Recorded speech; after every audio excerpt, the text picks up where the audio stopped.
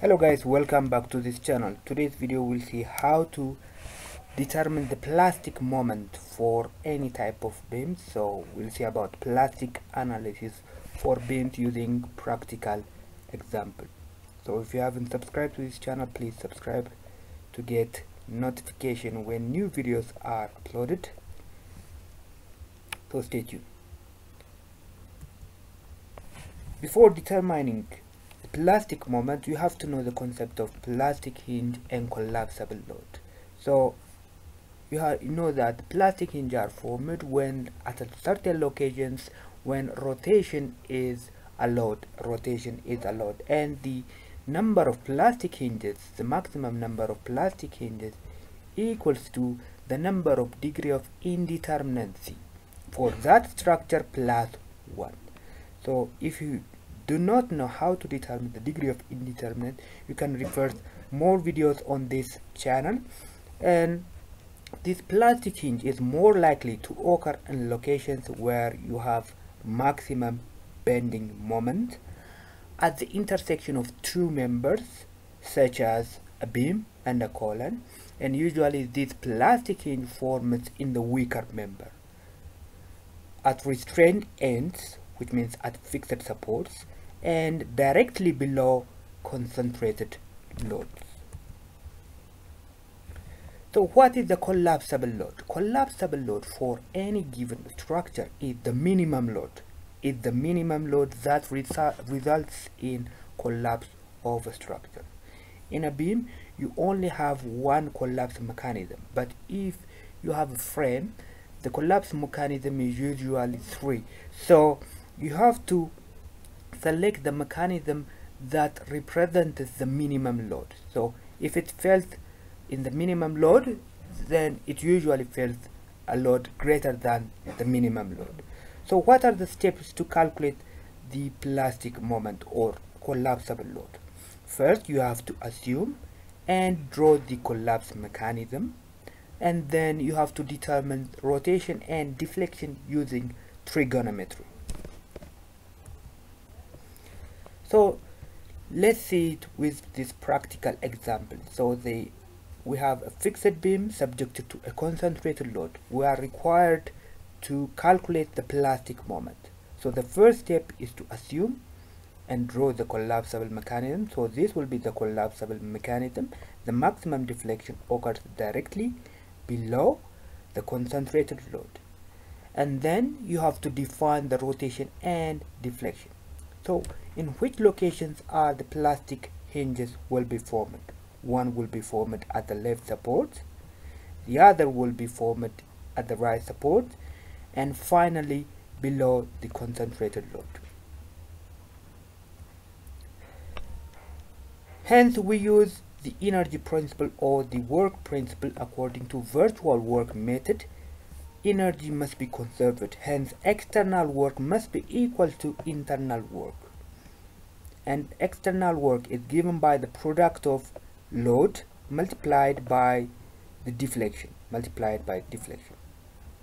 and internal work is given by the product of plastic moment multiplied by rotation at the plastic hinge.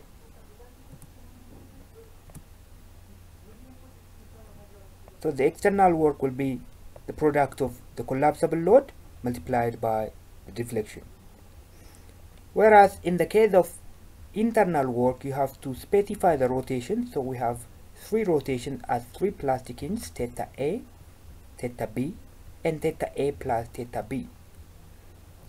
Hence internal work will be the plastic moment multiplied by rotations at the plastic hinge. And these rotations can be determined using trigonometry. For example, tan theta A is equals to delta divided by the adjacent length 4, and for small angle, tan of the theta A is equals to theta A, hence delta will be for theta A.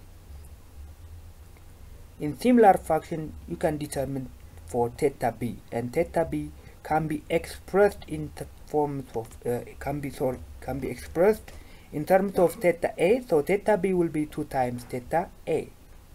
Finally, we have to equate external work to internal work. So external work on the left side, internal work on the right side, and you can express the deflection in terms of rotation. So delta is equal to 4 times theta A, and theta B is equal to 2 times theta A. So the only unknowns are the collapsible load and the plastic moment. You can express one in terms of the other, and finally the plastic moment will be 0.667 multiplied by the collapsible load. So this is how you determine the plastic moment for a beam. So if you find this video helpful, don't forget to subscribe. Thanks for watching. I'll see you in the next video.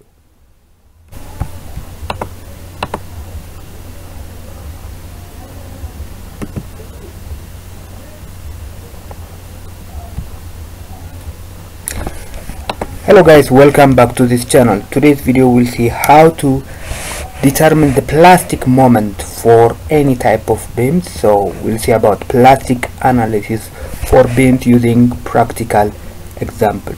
So if you haven't subscribed to this channel, please subscribe to get notification when new videos are uploaded. So stay tuned. Before determining plastic moment, you have to know the concept of plastic hinge and collapsible load. So you know that plastic hinge are formed when at certain locations when rotation is allowed, and the number of plastic hinges, the maximum number of plastic hinges, equals to the number of degree of indeterminacy for that structure plus 1. So if you do not know how to determine the degree of indeterminate, you can refer more videos on this channel. And this plastic hinge is more likely to occur in locations where you have maximum bending moment at the intersection of two members, such as a beam and a column, and usually this plastic hinge forms in the weaker member at restrained ends, which means at fixed supports, and directly below concentrated loads. So what is the collapsible load? Collapsible load for any given structure is the minimum load. That results in collapse of a structure.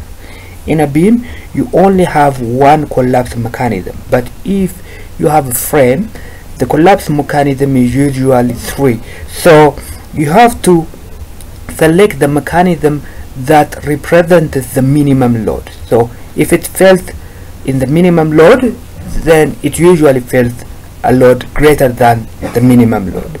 So what are the steps to calculate the plastic moment or collapsible load? First, you have to assume and draw the collapse mechanism, and then you have to determine rotation and deflection using trigonometry.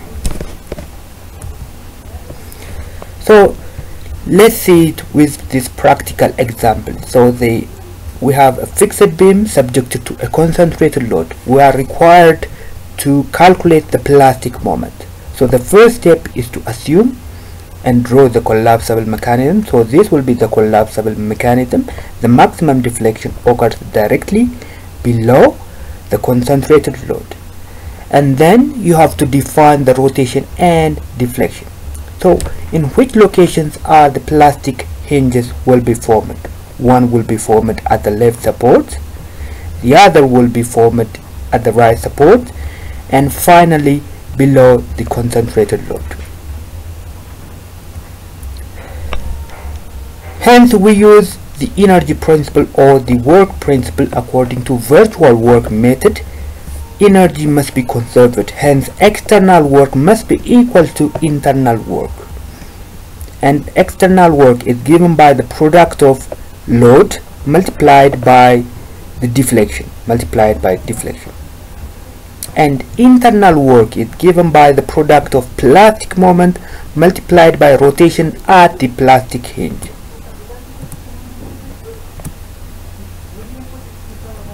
So the external work will be the product of the collapsible load multiplied by the deflection. Whereas in the case of internal work, you have to specify the rotation. So we have 3 rotations as 3 plastic hinges, theta A, theta B, and theta A plus theta B. Hence, internal work will be the plastic moment multiplied by rotations at the plastic hinge. And these rotations can be determined using trigonometry. For example, tan theta A is equals to delta divided by the adjacent length 4, and for small angle, tan of the theta A is equals to theta A, hence delta will be for theta A. In similar fashion, you can determine for theta B, and theta B can be expressed in the forms of can be expressed in terms of theta A. So theta B will be 2 times theta A. Finally, we have to equate external work to internal work. So external work on the left side, internal work on the right side, and you can express the deflection in terms of rotation. So delta is equals to 4 times theta A, and theta B is equal to 2 times theta A. So the only unknowns are the collapsible load and the plastic moment. You can express one in terms of the other, and finally the plastic moment will be 0.667 multiplied by the collapsible load. So this is how you determine the plastic moment for a beam. So if you find this video helpful, don't forget to subscribe. Thanks for watching. I'll see you in the next video.